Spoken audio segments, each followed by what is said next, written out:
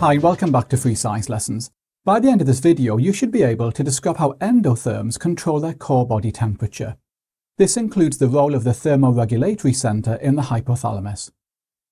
Now, endothermic organisms include both birds and mammals.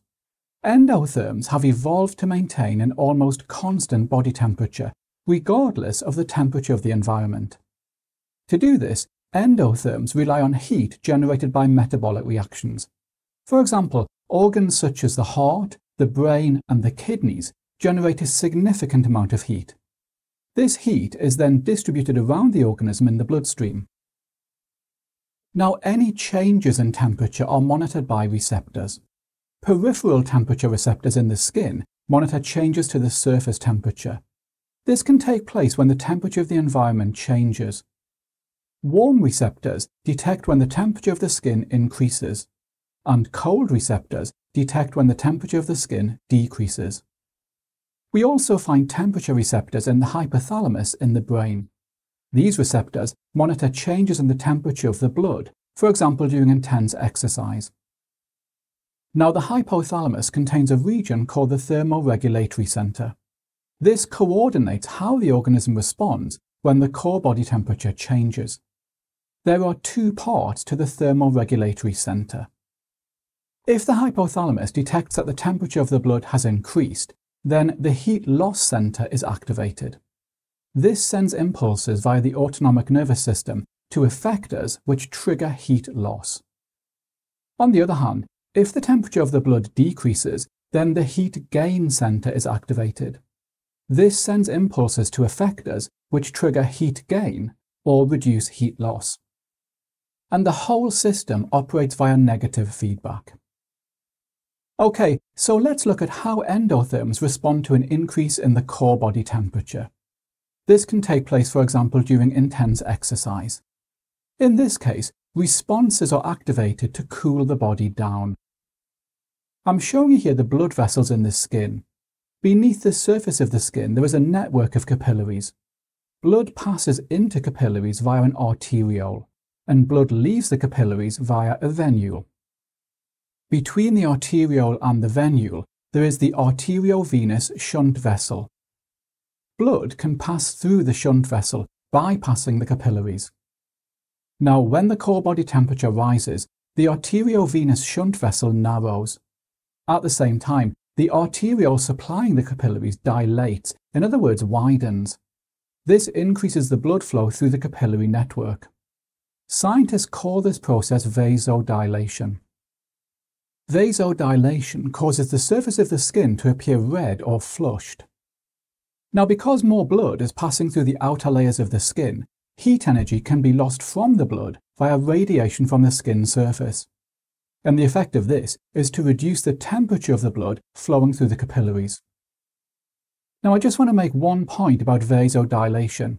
In vasodilation, it's the arteriole that is dilated, in other words, widened. Some students say that the capillaries dilate, but that's not correct. Okay, now as well as vasodilation, we can also cool down by sweating.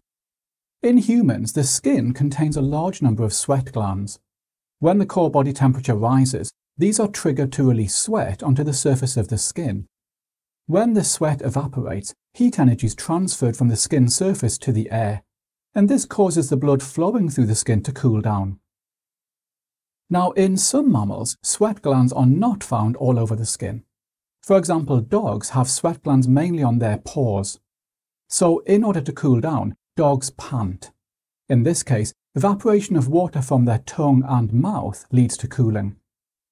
Kangaroos lick their front legs to cool down. And again, evaporation of water leads to cooling. Okay, now mammals, including humans, are covered with hair, and this can trap a layer of air near the skin. Air acts as an insulator, reducing heat loss from the skin surface. Now, hairs are connected to tiny muscles called hair erector muscles. These are also called erector pili muscles. If the body temperature increases, then the hair erector muscles relax and the hairs lie flat. This means that less air is trapped near the skin surface. So by making the hairs lie flat, more heat can be lost. Now I should point out though that this is not a major factor in humans. Now many endotherms are found in hot conditions such as deserts. These endotherms also have other adaptations to reduce overheating. I'm showing you here a desert fox which lives in hot conditions. Now desert foxes are relatively small animals and have very large ears. These adaptations increase the surface area to volume ratio, which increases the rate of cooling. They also have a pale coloration, which reduces the absorption of radiation from the sun. Desert foxes are nocturnal, being active at night time when conditions are cooler. They also spend time in underground dens, avoiding the heat of the sun. Okay, now there are four main responses to the core body temperature decreasing. Firstly, sweating will reduce or stop, and the rate of evaporation of any sweat on the skin surface will slow down. Secondly, vasoconstriction takes place. In this case, the arteriovenous shunt widens and the arteriole constricts or narrows. Now, blood is diverted away from the capillary network under the skin and towards the body core, and this reduces heat loss from the skin surface. In mammals, hair erector muscles are triggered to contract, causing hair to stand upright.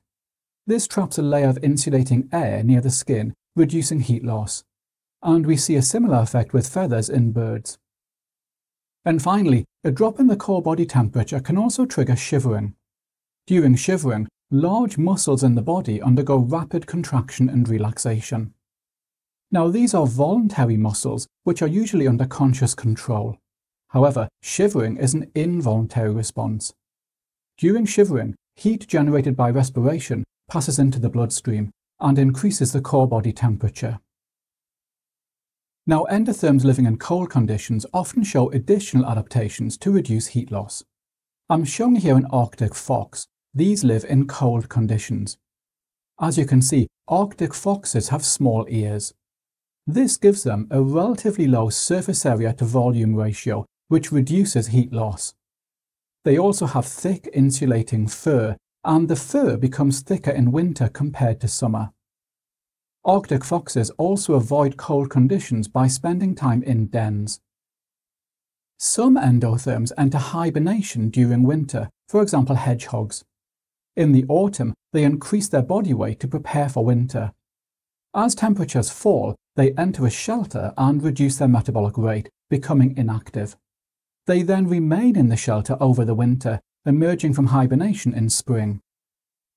Other endotherms, such as seals, have insulating blubber beneath the skin, which reduces the rate of heat loss. Okay, so hopefully now you can describe how endotherms control their core body temperature.